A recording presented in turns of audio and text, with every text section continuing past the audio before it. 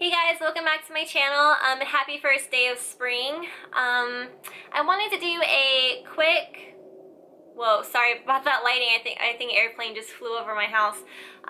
Anyways, back on track.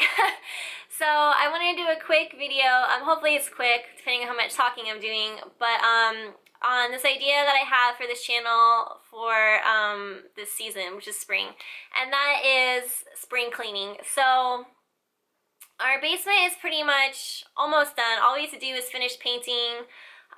One wall is left, but it's a long wall, so it's pretty much half the basement needs to be painted. And then we have to finish tearing up the floor and then putting the carpet down. But those built-ins have already been torn down and the drywall and stuff has already been put up on that. So that was the major part, the messy part that took a long time. So that's done. Now we just have to kind of finish the foundation, you know, of the basement. And then I can start moving in my stuff. So that kind of led me to this idea of, you know, spring cleaning, so I can start, you know, cleaning that stuff out and moving it in and getting rid of things.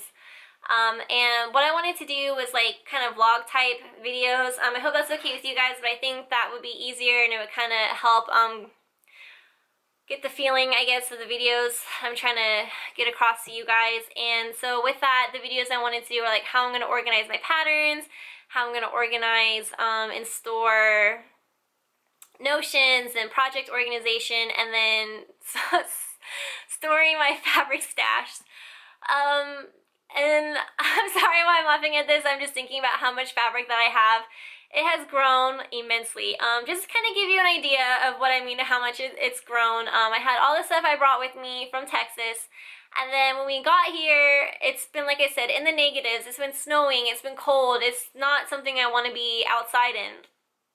So I've been cooped up, you know, in the house, hanging out in my bed with all my dogs, because I'm like trying to take their body heat so I could be warm, right? And with that came online shopping, you know, watching YouTube and seeing everything that you all have been making, you know, on YouTube and Instagram, and thinking, wow, that's really cute. So I go out and buy that fabric and that pattern.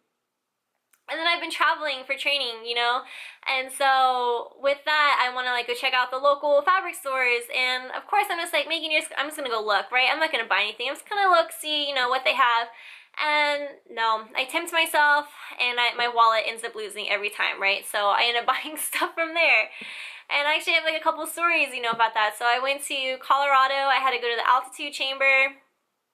Only had to be there for 2 days, right? So I only bring a duffel bag with me, and I come home with a rolly luggage because I bought fabric and I needed to get it home somehow. So I came home, my husband picked me from the airport, and he was like, did you leave with this roller bag? I thought you left with something smaller. And I was like, no, I brought this with me. And I kind of like try to like, you know, just play it off nonchalantly, right? But he knew what I had done because I was trying to like sneakily unpack my luggage, and he came in and he saw the fabric, and I was like, so that was one trip where I bought fabric. And then my second trip, man, I kind of already was prepared. I knew I was going to buy fabric. So I brought, you know, luggage that was bigger than what I needed. So I had, you know, a way to get, you know, just a couple things of fabric home. And, oh my gosh, you guys. Okay, please don't judge me on this story. This is a judgment-free zone, okay? So I had just gone through SEER training, and I'm like, you know what? That was very difficult, and it was really hard, and it was, you know, it was awful. So I'm gonna, you know, reward myself for doing, like, getting through this, because I did not think I was gonna get through this. And even going through it, I would have to sit there and just be like, I'm not gonna finish this training. This is so hard, right? So anyways, I go to the local fabric store, and I loved this place, right? It was amazing, you guys. Oh my gosh. I'm gonna put a link to that store, so if you ever find yourself in Spokane, Washington, go check that place out, because it's amazing, and you'll see what I'm talking about, how awesome it is. So they have like a whole section, like a huge room, right? It's dedicated to like yarn. So if you guys are into knitting, there's like a whole yarn section. Sorry if you guys can hear some chewing. It's my dog Pepper. She's chewing on her bone. Okay, anyways. And their apparel section was fantastic. Like, this store, I love this store because it wasn't just like, you know, a Joann or a Hobby Lobby. Like, they had legit nice fabrics. Really, not that, you know, Hobby Lobby and Joann don't have nice fabrics, but you get what I'm saying. Like, it's a different feeling. So I walk in there and I start piling stuff up on the cutting table. And so she cuts them, and then they're gonna give me a military discount, right? So, but they had already ran my debit card through before they could give me the discount. And they're like, okay, well, we'll refund you, you know, what your discount was going to be. And I was like, oh, okay, that's fine, that doesn't bother me. So I get home the next day, right, with this heavy luggage that's full of fabric. And anyway, so I get home the next day, and they call me, and they're like, hey, we're having problems with our new system, and won't let us, you know, refund to your card, so we're gonna send you a check.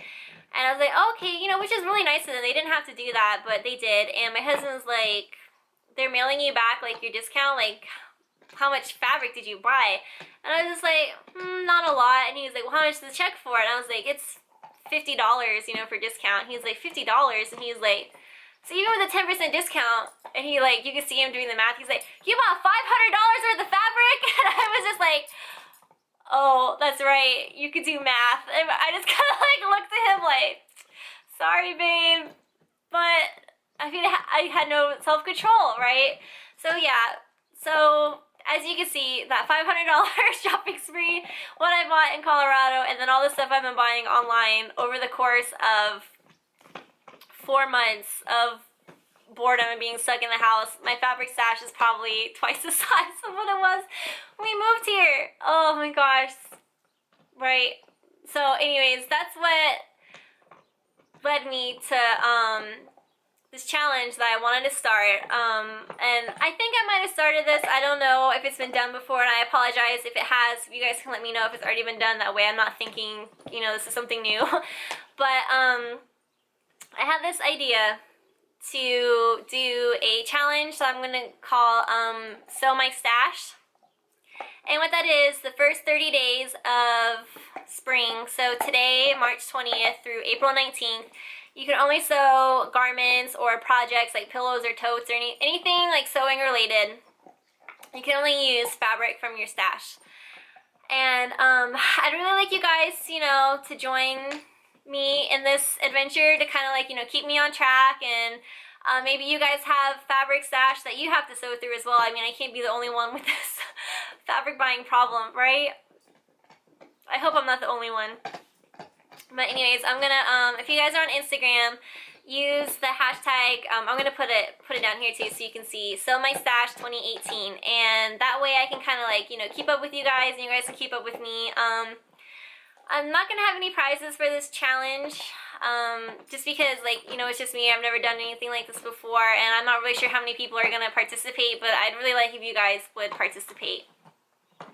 And yeah, I think that's pretty much it. So pretty much like a long, you know, 8-minute story to do like a 30-second, you know, synopsis of what I, you know, wanted to do. So, so going into spring, the majority of my videos are going to be vlog type videos of like spring cleaning for the sewing room, and then Sew My Stash, which is the first 30 days, March 20th through April 19th, only making items using fabric from your stash. And hopefully this will, like, kind of kickstart me to start getting into my fabric, and then fingers crossed I can make it through all of spring and maybe into summer, not buying any more fabric and just sewing what I have, because it's a lot. It's becoming a problem. Our house is like becoming just a fabric store.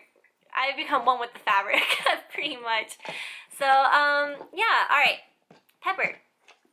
Sorry, see, she's chewing on her Nylabone. If you guys have dogs, by the way, Nylabones are amazing. Especially if they like to chew like my dogs. You should get these. These things are fantastic.